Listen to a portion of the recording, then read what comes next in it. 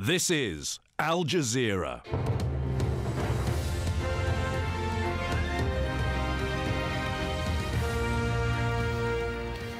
Hello and welcome. I'm Peter Dobby. You're watching the Newshour live from Doha. Coming up in the next 60 minutes.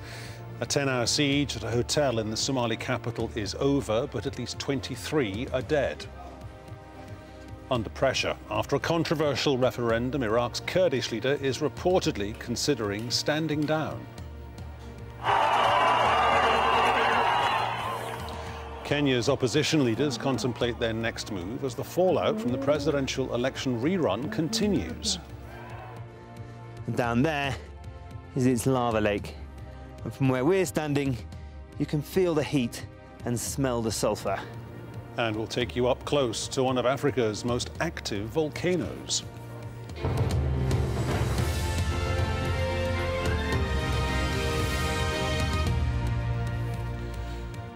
Al-Shabaab says it was behind a siege at a hotel in the Somali capital, Mogadishu, that lasted for more than 10 hours. At least 23 people died. 5 fighters stormed the building on Saturday after twin bombings in the area and took people hostage. The security forces killed 2 attackers and arrested 3 others. Catherine Soy reports now from neighbouring Kenya. Hours after the attack on a hotel in Mogadishu, volunteers and rescue workers are still clearing the debris and pulling out more bodies. The siege is over, and once again residents of this city are in mourning. Just 2 weeks after another attack, the worst in Somalia's history, close to 400 people were killed and dozens are still missing. 2 of the attackers were killed and 3 others were captured alive after a 10-hour gun battle between our security forces and the terrorists. We don't yet know the official death toll. The rescue is still ongoing, but the fight is over. Most of those killed were security forces. This hotel is popular with government officials and members of parliament. It's very close to the presidential palace, and the president was supposed to hold a meeting here with Somalia's 5 regional states. I was driving a tuk-tuk at the front of the hotel. I saw a car exploding at the gate of the hotel. I don't know where 2 of my clients have gone. I don't know if they're dead or alive, but I saw 4 dead bodies. Al-Shabaab has claimed responsibility. The group remains active in Mogadishu and other urban areas even after being pushed out by African Union forces and the Somali government, and despite constant airstrikes by US forces in areas still under the group's control. Government officials say they have prevented more attacks, but keeping people safe is proving difficult as Al-Shabaab continues to take control of surrounding districts. Catherine Soy, Al Jazeera. OK, let's get more on that for you. Talking to us now, Abdi Ayinti. He's formerly a Somali Minister of Planning and International Cooperation. He joins us live now from Istanbul. Abdi Ayinti, putting the events of the past 36 hours together with what happened 10 days ago, some people are saying this is Somalia's 9/11. Is that a correct interpretation of what we're seeing? Certainly the October 14 mega bombing was Somalia's 9/11. Over 400 people killed. Many more are still missing. And the human and financial loss was simply unimaginable. I think people are absolutely outraged right now and are waiting accountability by the government. I think there is just too many condolences coming out of the government right now. People want to hear that there is going to be some tangible steps that the government will take to prevent repeated attacks by the terrorist group Al-Shabaab in Mogadishu and other places. What can the government do? Well, I think first of all, what we need to do is a paradigm shift in the standard operating procedures of the security services. I think the soldiers are doing everything they can, but they're not getting the necessary equipment, the intelligence that they require. Our intelligence agency is still unable to simply eavesdrop on phone calls, and many of these attacks are organized by people who are using mobile phones. Our SIM cards are not registered yet. And more importantly, a lot of financial transactions still take place with mobile money, and that is virtually unmonitored by the federal government of Somalia, and that is simply unacceptable in this day and age. Al-Shabaab seems to be taking this, and it seems to be capable of taking this to a whole new level. Is this the beginnings of a new campaign on their part? Well, I think Al-Shabaab has been at it for well over a decade now, and it has ebbed and flowed. You had times where they would, increase the number of attacks and the seriousness of attacks. The October 14 mega bomb, which, by the way, they have not claimed because probably it was the worst, and they feared that it would create a backlash, which it already did, certainly was another level. I think the more important thing, though, here is the government needs to do a little bit more, not only on the security front, but on the political front.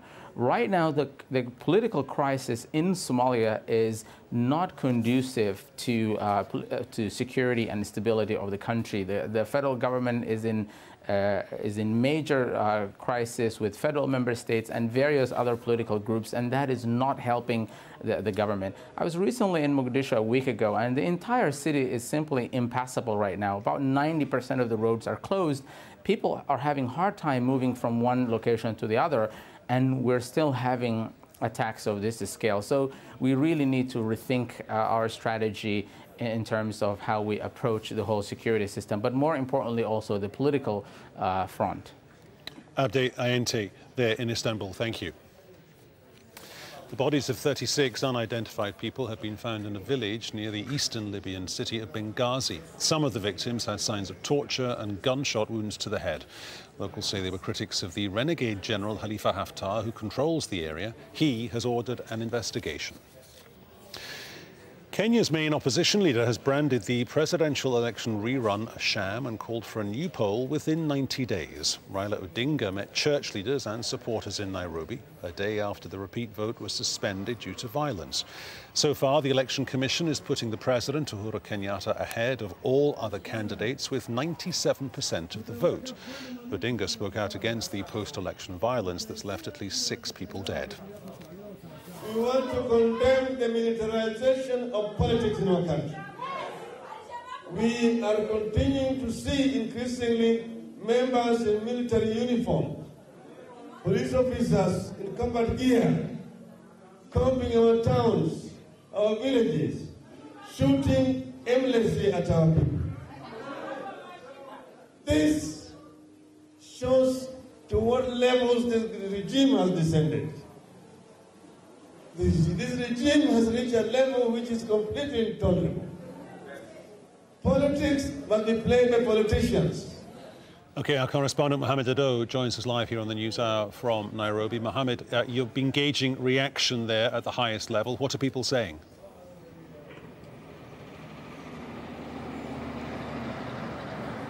Well, it depends on who you talk to, Peter. If you talk to the opposition supporters of Raila Odinga, they will tell you that this is a shambolic election. The numbers being banded and released by the Electoral Commission, they say, are a lie, and that the government is tinkering with the results as we speak. They point out that this was a much more easier and quicker process, given that people were casting only one vote, and that it shouldn't have taken all this long for results to be announced. Now, when you talk to the government, and I've just got back from speaking to the Deputy President of Kenya, William Ruto, he says voter turnout has been at 40%. They've gotten more than 7.5 million votes cast for President Uhuru Kenyatta. So much is happening in terms of the to and fro coming from the different parties. But what is most concerning to people is the emergence of militias who've been carrying out attacks and counter-attacks in the slums of Nairobi and also in some parts of the country. That is what has many Kenyans concerned. How can those people who support Mr. Kenyatta say this election was free and fair? I mean, just watching the pictures a few days ago, there were obviously areas that were democratically a complete vacuum. People weren't even getting to the polling stations. The international observers weren't going to the polling stations. Well, indeed, Peter, and we were out and about on that day when people were not voting in some areas, particularly in opposition strongholds. We saw polling stations that did not open at all, and not just polling stations, but in 4 different counties of the country. Elections that might never take place again. There is absolutely no attempt from the government to even hold the elections again in those places. There have also been people who just simply boycotted as called for by Raila Odinga. But what the government is saying is that it is the constitutional right of anyone who wants to stay away from the election to stay away, and all that will count is how many votes have been cast and who has gotten the majority of those votes. So they say constitutionally there's absolutely no problem with people boycotting the elections. Mohammed, we'll leave it there. Many thanks. Now, the leader of Iraq's Kurdish region is reportedly planning not to extend his presidential term. Masoud Barzani has been under pressure to quit following September's controversial secession referendum. The vote triggered more than 10 days of fighting between Iraqi and Kurdish forces. The Parliament of Iraq's Kurdish region will meet in the coming hours to discuss a plan to redistribute powers as held today by Mr. Barzani. Steph Decker joins us live now from Erbil. Steph, why have we not heard from Mr. Barzani on camera himself talking about this? It's a very good question. I don't have the answer to that. It seems to me that the people here are being drip-fed that final moment. Now, he has always said that he would not run in the November 1st elections. But, the actual fact, when that is confirmed, when it happens, it is a big deal, Peter. So for the last 2 weeks or so, there's been rumors that he would be stepping down, he wouldn't be extending his term. And then he was supposed to announce it a few days ago. There were rumors that went away. Parliament was supposed to convene yesterday. That didn't happen. And then yesterday, sort of throughout the afternoon, in the evening, more and more sources were coming out saying the president had sent a letter here to Kurdistan Regional Parliament, where he was suggesting a way to, disperse his powers for the interim period. Of course, November 1st is Wednesday. The Parliament voted to postpone the elections by 8 months. So I think we're going to have to wait and see what exactly gets debated here. It's a closed session, but we are expecting them to tell us something at the end of that about how it looks. But certainly all indications seem to be that he will not be the president as of Wednesday going forward. But does that mean, as far as the people that do his job or whoever follows him, if he steps away from being in office, does he, or does his family, more to the point, I guess, step away from being in power? That's the crucial issue here. The Barzanis are, a dynastic family when it comes to this region. Together with the Talibanis, there's been, splits and divisions among those two families for a very long time. Many people will tell you just because President Masoud Barzani is no longer officially the president, it means his powers are not waned. It is perhaps a way of simply sort of keeping the family's hold on power. There are rumors that perhaps that post in the interim will go to his nephew, the Prime Minister Netravan Barzani. He also has his son, Masroor, who is in charge of the security forces, the intelligence sort of apparatus. So the Barzanis still have a substantial hold on power. But I think, the sort of aftermath, the fallout of that referendum is that you do have divisions inside internal Kurdish politics. The opposition parties have a louder voice. They're trying to really, play on this card where they blame him for what we've seen, unexpected, really loss of territory, disputed territory, of course, and also the fact that the federal government has said that it is going to take back control of all the border crossings that the KRG controls. They could do that, but it's a massive step back from the status quo ante that they had. So certainly his critics will tell you that what he wanted to be his legacy has become a huge mistake. But again, all of this, Peter, let's wait and see what we're going to hear over the next coming hours coming out of the Parliament. Understood. One last brief point, Steph. Does he risk making himself unpopular because the turnout was very healthy and the percentage of the vote in favour of secession was, relatively speaking, huge? Well, Barzani has always said, actually he was quoted in 2016 saying, the day that there is an independent Kurdistan will be the day that I will cease to be the president. He wanted this to be his legacy. The referendum, he said, it was their right, he said, and it was simply a yes or no vote. It wasn't legally binding. Supporters of him will say, well, according to the Iraqi constitution, this should have been resolved, the disputed territories at least, 10 years ago. So we're just going to go ahead and do it anyway. It wasn't anything that had a legally binding point. Now, his opposition will tell you that it is all about timing, and he was warned by everyone, by the United States, by his allies, by Turkey, who was a neighboring friend, that this was not the right time. According to sources, he was offered a deal to postpone the referendum by 2 years. And to those accounts, certainly he went ahead anyway. And certainly now we're seeing, the KRG regionally isolated, because you have Iran together with Turkey, together with Baghdad now trying to forge their own way. You have the United States, who pretty much said Iraq needs to stay a unified country. The fallout is something that I don't think even he would have expected. So I think it's going to be very interesting if we finally hear from him what he is going to say. People will tell you he's not going to take responsibility and say he made a mistake. Again, this is all speculation, but I think it is significant to see what he has to say, how he assesses what has happened here over the last few weeks. Steph, thanks very much. Plenty more ground still to cover for you here on the Newshour, including these stories. Hello, Jessa. I miss you so much, my daughter. A rare piece of good news for Filipinos searching for loved ones who disappeared in the fight against ISIL, but others weren't so lucky. And Cuba fights back against allegations that it was behind mysterious attacks on the US Embassy in Havana. And in the sports news, a huge security operation is underway in Lahore as Pakistan prepares to host its most important cricket game since 2009.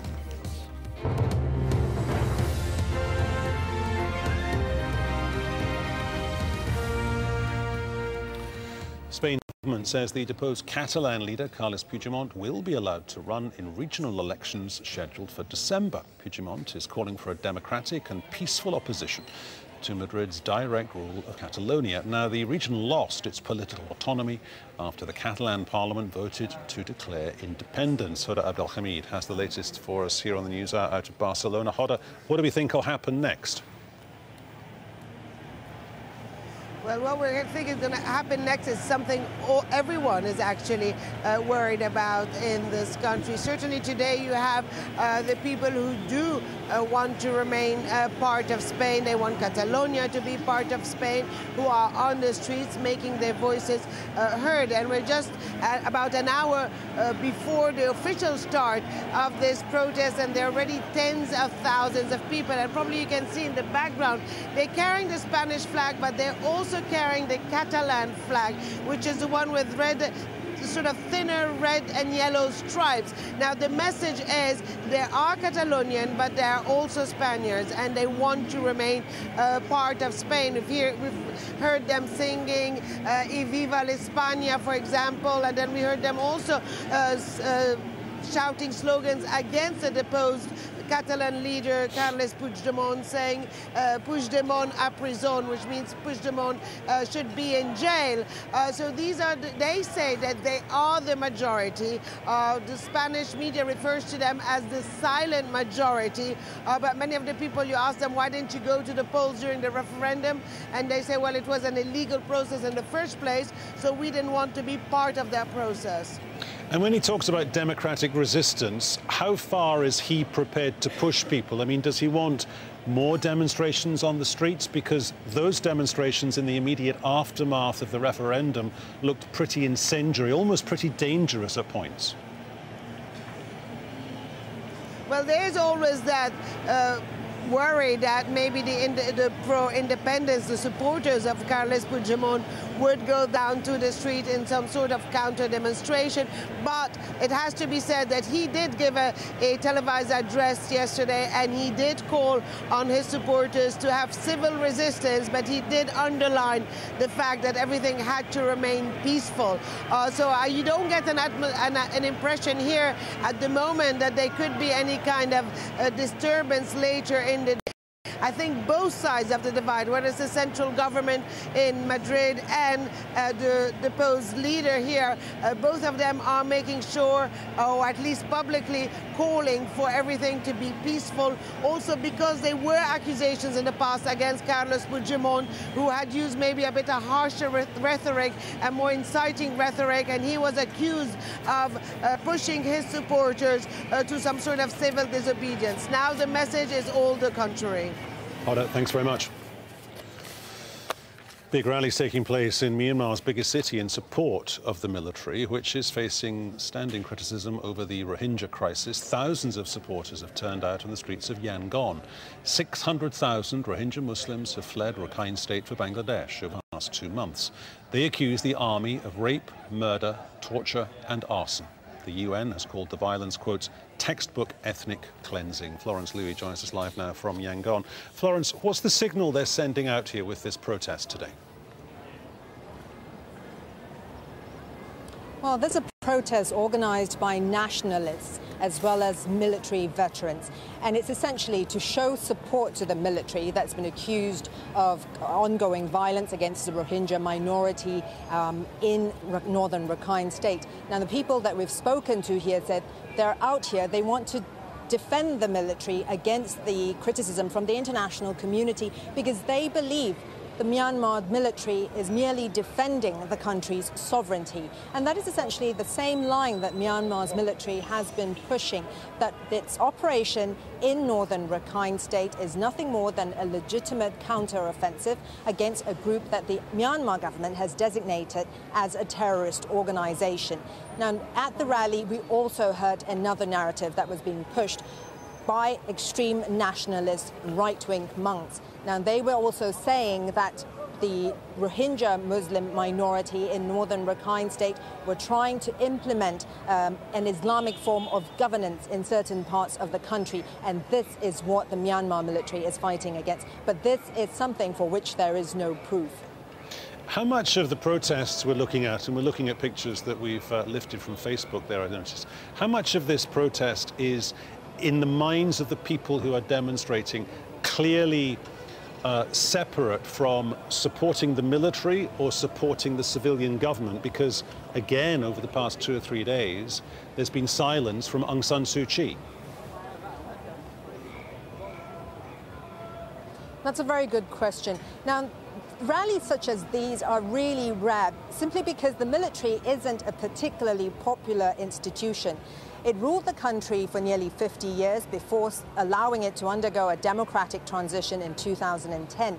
And as you've mentioned, a civilian government is in charge now. But the military is still a very powerful institution in this country. Now, as one analyst pointed out, though, that the support and the fact that this event was held doesn't necessarily equate to blanket support for the military.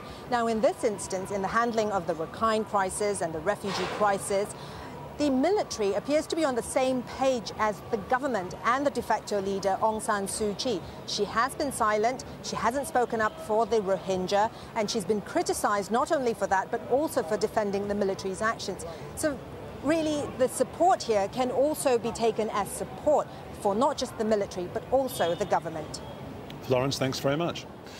Benjamin Zawaki is an independent Southeast Asia analyst. He joins us on Skype now from Hua Hin in Thailand. Benjamin Zawaki, I'm not being sarcastic here. What is the point of having that protest when the people started leaving that northern state of Rakhine at the end of August, and there are 600,000 plus of them now living in a semi-permanent state across the border in Bangladesh? Why does the military and the civilian government feel the need to put together that kind of demonstration? Well, they're clearly very, very sensitive to the criticism that they've been receiving by the West. Most recently, the United States has proposed targeted sanctions against certain members of the military, and the country simply doesn't appreciate. And as you rightly point out, neither the military nor the civilian government appreciates the kind of criticism coming from the West. It also needs to be pointed out, however, that the criticism is in fact limited to the camp of the international community led by, for example, the United States and Europe, and does not include China and another whole block of the international community, which has had nothing but praise and support for the response to the Rohingya crisis. And is there anything in the imagery of this that we're watching now, and it's pretty strong stuff, that if you were a Rohingya Muslim who's literally fled from what your life was before, and you are only existing and living in what you're standing up in, and you're living in a refugee camp, is there anything that you're seeing in Yangon today that would make you believe that trickle-down message that we've had from the civilian government and the military over the past, 3 weeks, saying, look, come back, it'll be okay, we will address these issues? No, it's fairly clear that those statements were made for the benefit of the Western camp in response to its criticism. But if you're a Rohingya living in Bangladesh at the time, at this moment, you're seeing not only what has happened to you personally, not only the death of family members, the razing of villages, the confiscation and sale of your cattle, But now you're seeing a rally as far away as Yangon that has rightly been pointed out seems to be not only supported by the military itself, but also by the civilian government led by Aung San Suu Kyi. The message is clear and it's unequivocal that you are not welcome back. And that if you do come back, there's really not much to return to. There's nothing by way of physical infrastructure for you, and certainly there's no political support for you nationwide. Not wishing to put words into your mouth, Benjamin Zawaki, do you get the sense, however, that the military and also the civilian government, Aung San Suu Kyi, beyond making the right noises for those people who want to impose even more sanctions on the government there, that they cannot or will not do any more than they have done, i.e., will it become the status quo? There will be now 600,000 Rohingya who live in a semi-permanent state across the border in Bangladesh. Yes, it's essentially mission accomplished, right? The UN has called it textbook ethnic cleansing. What you have is a northern Rakhine state that has been cleansed ethnically of its Rohingya population. And given the message that's being sent today, or rather being reinforced today, there's not a whole lot more that the civilian government needs to say. Because how many more people are there, really? And more people are still leaving the country than are coming back. And so once a region is cleansed of a constituency that has no domestic champion and whose international champions are the West, far away, and with a tenuous relationship at best with the government, there's not much more that needs to be done in Yangon to maintain this. Benjamin Zawaki, thanks very much. Now, in a few moments, we'll have the weather with Everton, but also still ahead here on the Newshour. Togo's president breaks his silence after months of protests against him. As Lebanon's cannabis trade turns sour, some farmers are finding luck with a new crop. And in the sports news, a ninth innings turnaround sees the Dodgers levelling the World Series. Andy's here with that story in about 20 minutes.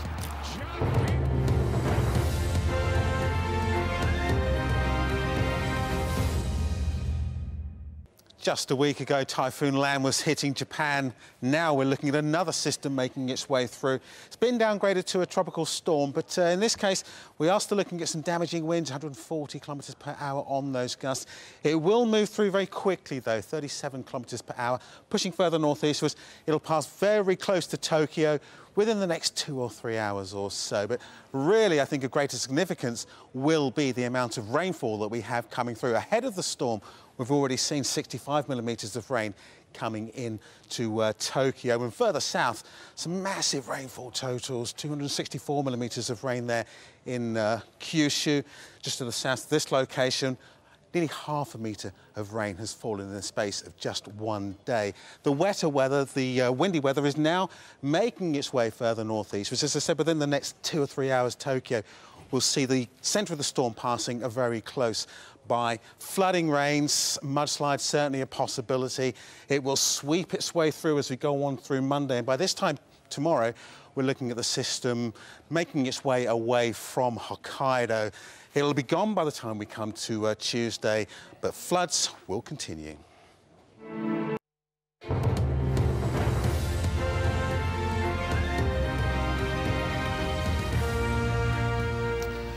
You're watching Al Jazeera. A reminder of our top stories this hour. Security forces in Somalia have ended a siege more than 10 hours after al-Shabaab gunmen stormed a hotel holding hostages in the capital, Mogadishu. The attackers detonated 2 bombs that killed at least 23 people and injured dozens more. Kenya's main opposition leader has branded the presidential election rerun a sham and called for a new vote within 90 days. So far, the Election Commission is putting President Uhuru Kenyatta ahead with 97% of the vote. Thousands of people are marching in Yangon in support of Myanmar's army. The minority Muslim Rohingya community accuses the military of rape, murder, torture and arson in Rakhine State. 600,000 of them have fled in the past 2 months.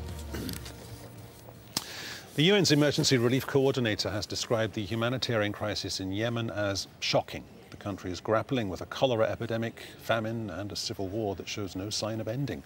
Here's Victoria Gatenby. Shocking and horrendous. That's how the UN Emergency Relief Coordinator describes the suffering he's seen in Yemen. During his 5-day visit, Mark Lowcock saw severely malnourished children, hospitals with barely any electricity, and met health workers who've not been paid for months. It's been shocking to see the terrible impact of this man-made conflict. All parties in Yemen and those outside who support and have influence over them must do much more to ensure they respect international humanitarian law and protect civilians. Saudi Arabia and its allies launched a military campaign in March 2015 against Houthi rebels and forces loyal to former President Ali Abdullah Saleh. The Saudi-led coalition has been bombing the capital Sana'a and other parts of Yemen to try to restore the internationally recognized government of President Abd Rabbi Mansour Hadi. Hadi, based temporarily in Aden, says the Houthis must disband, but they insist they're Yemen's legitimate authority and accuse him of being a Saudi puppet. We are ready to work towards a solution. We say to all Yemeni groups, let's find a solution. The foreign powers involved aren't here to fight for you. They are here for their interests. We're ready to walk towards a solution, but there should be at least a response from the other side instead of waiting for decisions to come from Abu Dhabi or Saudi Arabia. While the Houthis say they're ready to talk, they're also threatening to intensify their retaliation against Saudi Arabia and strike military targets in the UAE. More than 10,000 Yemenis have been killed and almost 40,000 injured over 2.5 years of fighting. Human rights groups accuse both sides of committing atrocities. The UN is urging all sides to negotiate a political deal. Until they do, the world's #1 humanitarian crisis may only get worse. Victoria Gatenby, Al Jazeera. The Togo president has spoken for the first time since a wave of protests began in August. At least 16 people have been killed in anti-government demonstrations demanding presidential term limits. Faure Gasangbe took power in 2005, cementing his family's 50-year rule. Here's Charlotte Bellis. There was no sign of the unrest gripping Togo as Faure Gasangbe walked into his party's annual congress. The Togolese president spoke publicly for the first time since violence aimed at him erupted 2 months ago. You will agree with me that we are going through a tough political crisis in the country. Today, those who intoxicate, those who lie, have found allies in technology and can turn a righteous thing, a simple man like me, into a bloodthirsty dictator. Until now, Gasangbe has stayed off the public stage since opposition parties rallied to introduce a 2-term limit for the presidency. He took power in 2005 after the death of his father, who ruled Togo for 38 years. It's Africa's longest-serving political dynasty.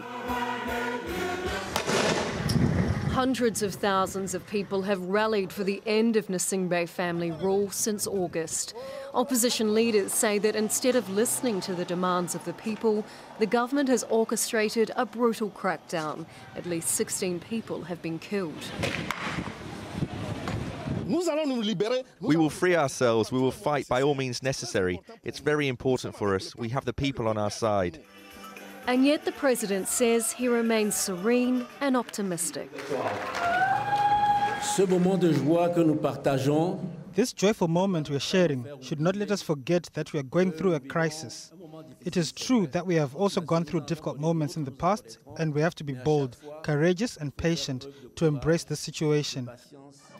His party's Congress was a safe platform to address the socio-political crisis, but West African leaders want him to do more. The region's trade bloc and the African Union fear the instability, with hundreds fleeing Togo to Ghana because of the unrest. Charlotte Bellis, Al Jazeera. Cuba is denying any involvement in alleged sonic attacks that led to more than 20 US embassy staff being recalled from Havana. The US says the staff were injured at their offices and their homes. Washington says Havana failed in its obligation to protect diplomats on its territory. Cuba says there's no evidence the attacks actually took place. Mike Hanna has more now from Washington. Relations between the US and Cuba continue to deteriorate in the wake of what US officials described as a covert sonic attack. Last month, the US withdrew all non-essential personnel from the embassy in Havana, following what they said was a series of staff falling ill because of some kind of sonic attack. Now, the US did not provide any evidence and said that it could not establish exactly what the so-called attack was. But now Cuba is fighting back. The foreign minister is visiting D.C. at the moment, and this is what he had to say. The so-called attacks are unjust. Whatever the type of attack, whatever the incident, it is completely false. The foreign minister also described the whole incident as, and I quote, political manipulation aimed at damaging bilateral relations.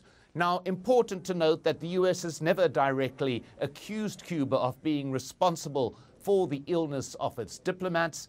However, it did say that Cuba has not done enough to investigate the causes of this. Cuba's position very clearly: there is no such attacks underway. There have been no attacks, and even if there were, certainly Cuba has got nothing to do with it. But all of this has got to be seen as well in the context of the Trump administration.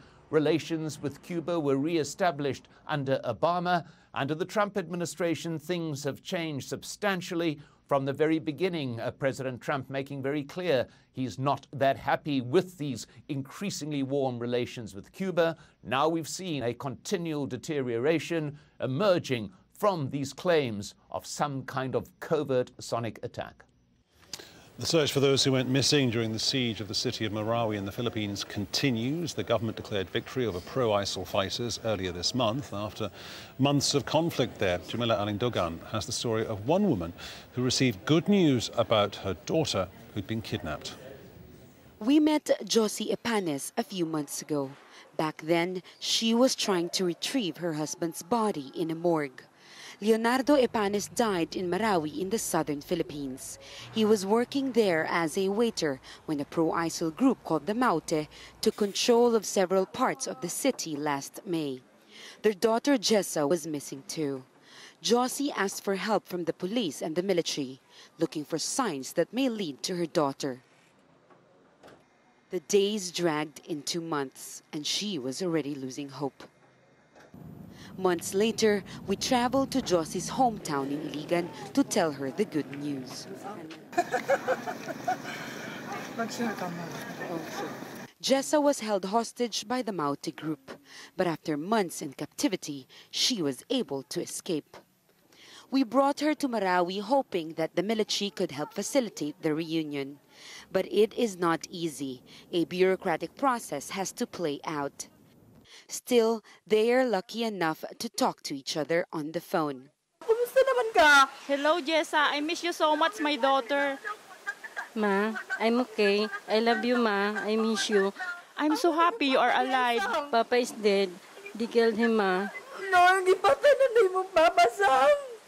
When the Maute seized parts of Marawi city, hoping to set up an Islamic state, its fighters took several thousand civilians hostage. In the course of the months-long battle, many civilians have either been released or escaped. Government records show less than 80 families have registered their missing. Human rights experts say that number may be higher. That is because many fear the stigma that if they come forward registering their missing loved ones, their relatives may be accused of collaborating with the Maute. The Philippine military has declared Marawi liberated from the pro-ISIL group. After months of fighting, most of Marawi is now left in ruins. Over 1,000 people have died and hundreds of thousands more displaced. You cannot really heal, the wounds. You really have to reunite people. Another set of bodies retrieved from the front line. In this small bag are bones of 5 people. Like so many others here, they will be buried in a mass grave, nameless victims of a brutal conflict. Jamal Alindogan, Al Jazeera, Marawi City, Southern Philippines. Australia's former Deputy Prime Minister has started his campaign to be re-elected to the Parliament there. On Friday, the High Court ruled that Barnaby Joyce was a dual citizen and therefore could not serve under the rules of the Constitution. Mr Joyce has renounced his New Zealand citizenship and is a favourite to retain his seat. The Deputy Prime Ministership has been held in abeyance, and that's the big one. And let's hope that if the people of New England find it in their hearts to give me a run at it again after the 2nd of December, that we can fix that problem up right away. When we come back, Andy's here with the sports news, including this one. Venus Williams makes history in Singapore as she moves within sight of the WTA title.